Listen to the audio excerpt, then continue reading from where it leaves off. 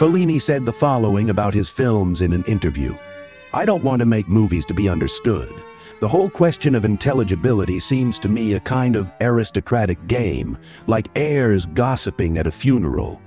All I want in my movies is a real man, a man who lives an ordinary life, who worries about his money, his wife, his religion, his work. You know what I don't understand? When people say, they don't understand. You are watching the story of a man who tells you about his work, his mistresses, his troubles, his relationship with God.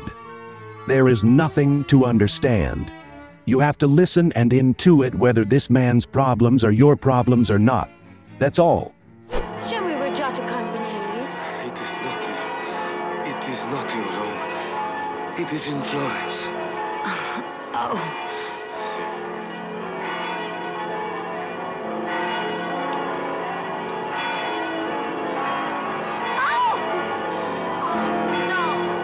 In general, about the movie La Dolce Vita, Fellini, who transforms it into an intense combination of the collapse of the ruling class and the horrible violence this collapse involves, also measures the social tension of the 60s with this aggressive attitude and presents the result as a disaster. At the time, the film exploded like a bomb both in leftist circles and in church circles, which perceived it as a blasphemy against them, and on the right.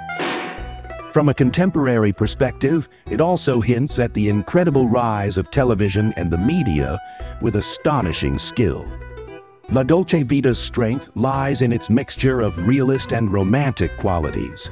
The themes of the film are disillusionment, unrealized dreams, and despair. Marcello, come here.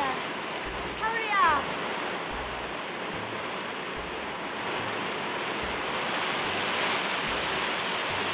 The story of Marcello, a young tabloid journalist who, despite his limited intellectual background, suddenly finds himself in the sophistication of high society in Rome, where he comes from a middle-class provincial family, and who, along with the people he is with, becomes corrupt and decays, is told over 7 long nights as he drifts from one woman to another, from nightclubs to wild parties on the Via Veneto, the heart of high society.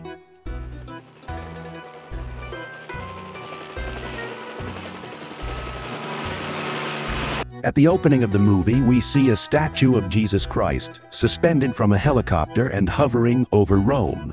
Marcello is also in the helicopter and tries to get the number of women sunbathing on a building. In the last scene of the movie, fishermen catch a large stingray, and it stands with its eyes wide open, looking up at the people. The fish is one of the most common symbols for Jesus Christ. Considering the opening and closing scenes of the movie, the statue in the first scene and the fish in the last scene can be read as references to Jesus Christ and therefore to religion.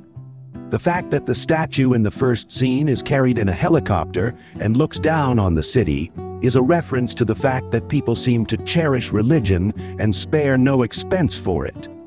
The fact that Marcello and his friends try to get women's numbers while in the helicopter is a reference to the fact that people who seem to cherish religion are actually only after showing off.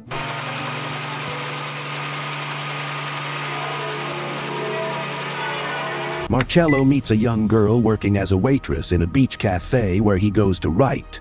This girl is pure, immaculate, and full of excitement for the future, unpolluted. Marcello compares her face to the statues of angels. At the end of the movie, on the beach, the girl sees Marcello again. From a distance, she gestures to Marcello, telling him that they have met before. However, there is a small lake between them, and Marcello cannot understand her because of the waves and human voices. He raises both hands and makes a gesture that means, "What can I do?" At this moment, Marcello's face shows helplessness in all its nakedness. This scene, like the whole movie, is full of symbols. The innocent girl symbolizes the path to happiness. Marcello has met purity, the path that will lead him to happiness. but by the end of the movie he is unable to remember that purity. The episodes don't seem to be connected to each other.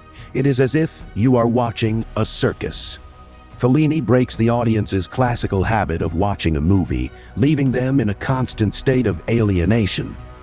But after the movie is over, the pieces come together, and you can make sense of it. In a way, La Dolce Vita is about the desperate search for happiness. But every moment you can't reach it, you sink deeper and deeper into yourself.